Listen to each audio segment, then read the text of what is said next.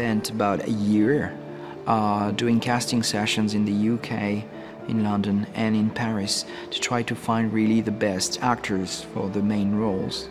And that was really important because we were not just looking for someone to give us his face or his voice, but we were basically looking for the full actor because then their face is scanned with a 3D scanner, so it's really their face in the game. We recreate the body exactly at the same size and the same height and everything. And then they come on set to shoot the motion capture animations.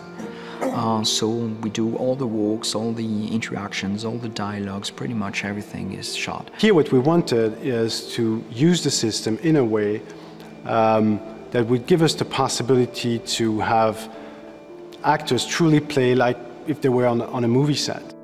So they spent a lot of time with David Cage, the director, and Steve Knebely, the assistant director, to make sure that when they come on stage, they know what they have to do. You're not gonna kill the Antichrist with a revolver, Nathaniel.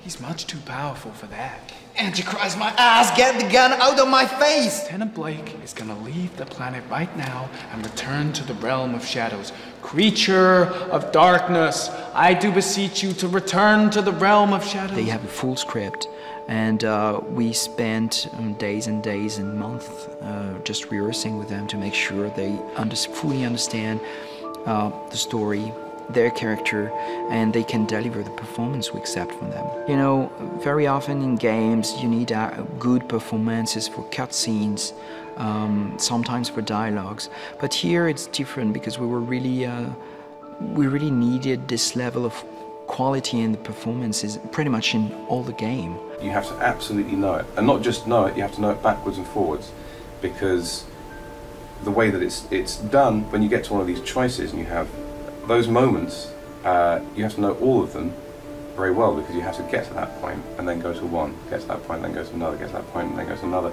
or maybe just do all three in a row, and they're all very different, but the point of departure is the same. And so preparing for that was really quite intense, because again, I was working in an imaginary world. To prepare myself for this particular role, I went to, there's an institute called it's called IGAP, and it's an institute of analytical psychologists, and I went to a few seminars, and specifically to do with forensics and forensic psychology. If you don't relate to the characters, if you don't feel empathy for them, if you don't believe in what they say and how they feel, then the whole experience would just fall apart. I mean, it doesn't mean anything.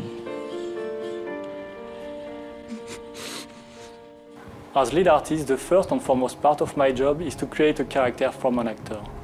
Or not only make a faithful copy of the actor, but also give him as much personality as possible through 3D design. It means that we use the existing actor as a basis, and then we try to make the character fit his part in the game. Quality, fucking wonderful, man. Shit, I'm glad I'm not me.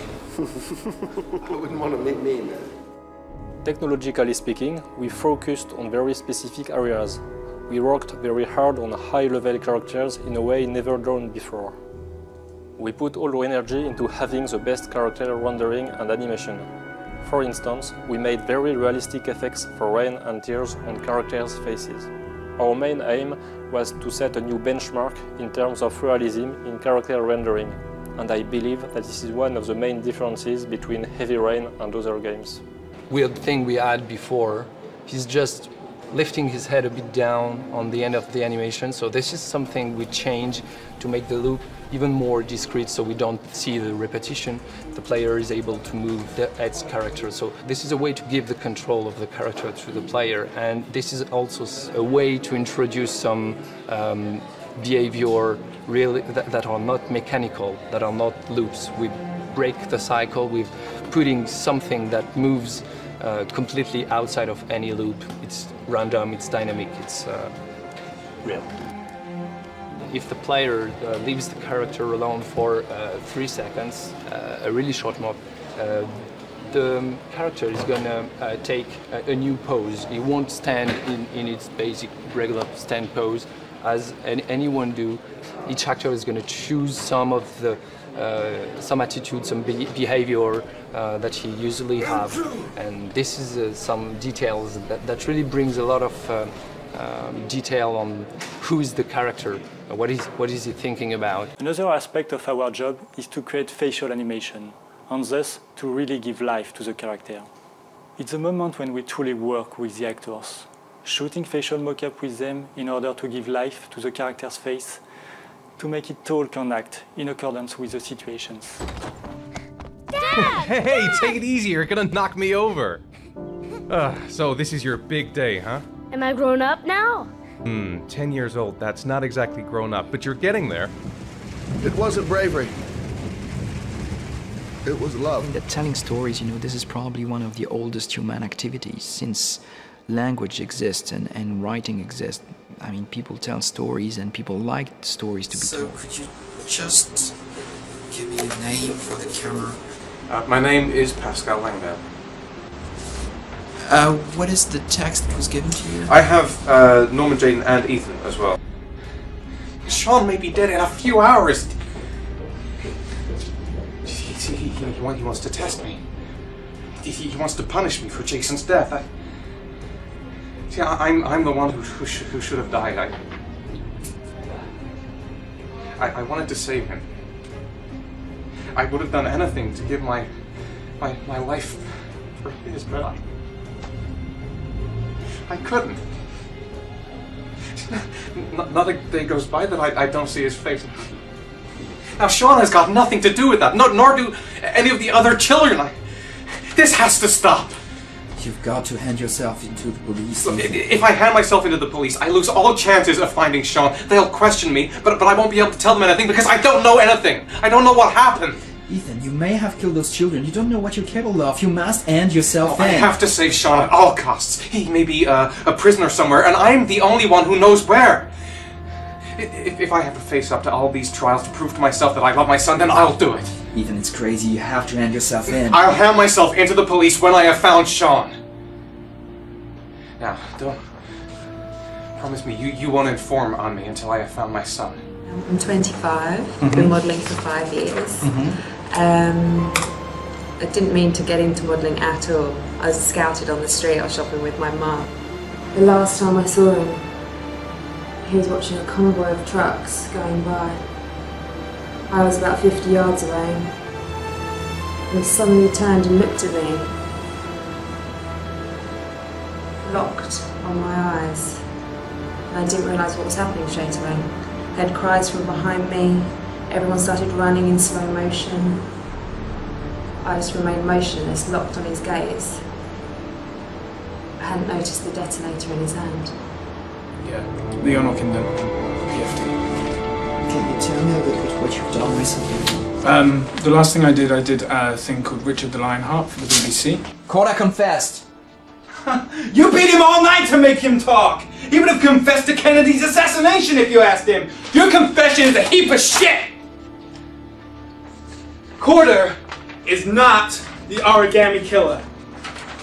He's a sick child killer, but he has nothing to do with the disappearance of Sean Mars. We have lost time for nothing, and all this time it continues to rain. According to the weather forecast, we've got less than 12 hours before we reach 7 inches of rainfall, and we haven't the remotest idea where Sean Mars is. So, this is where you work? Disappointed? No, it's just very different from what I imagined. How do you become a private eye? Well, I was a cop for 20 years, and one fine day my wife decided to run off with, so...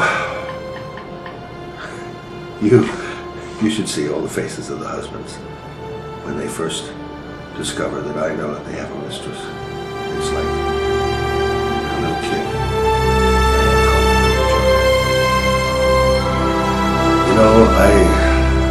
I could have tripled my salary. If I accepted everything they promised me, just to keep going.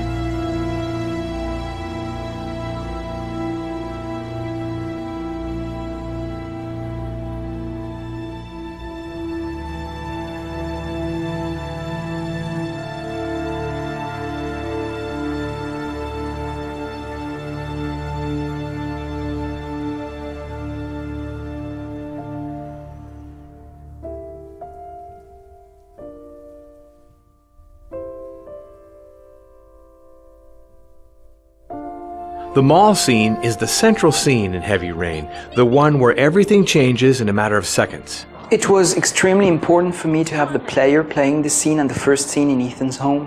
We could simply have shown the scenes in a cutscene, but the player would have not felt implicated in the same way.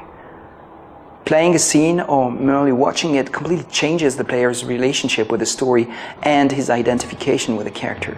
So it was imperative for the player to experience these scenes with Ethan rather than just showing them. The player doesn't just know Ethan's history. He has lived it with him, he knows what he lost, and he feels the guilt. The scene is really quite simple. The player loses his son the first time, but quickly finds him again near the clown. When Jason disappears a second time, we change the animations for Ethan's movements to make him look more panicky. The calm camera at the beginning of the scene becomes a handheld camera. The music increases the pressure on the player. We used the same mechanisms as film to create the dramatic tension in a classic manner. This sequence is the perfect example of what every sane video game developer avoids like the plague. It lasts about 5 minutes in all, but it took us almost 2 years to develop. Managing a crowd in which the player can move freely means managing around 1,000 passers-by at the same time. We had to use a lot of tricks to get around the technical constraints. To optimize the calculations, the game program masks all the passers-by that are not in sight, while continuing to simulate their movements and their animations. If the player turns his head very quickly, the paths of the crowd members remain consistent, even if they have not been displayed for a time. Then, all that remains is to bring the camera closer in order to increase the agonizing impression of being with Ethan. Here again, classic movie directing. The accident scene is one of the rare sequences that I storyboarded before filming it. It is quite a complex sequence with a lot of things happening at the same time. There is Ethan coming out of the mall, Jason who is lost, the car coming. By using 3 windows, we could tell these 3 stories at the same time and lend a particular style to this scene. The player loses his son in this scene. Everything that happens is his fault.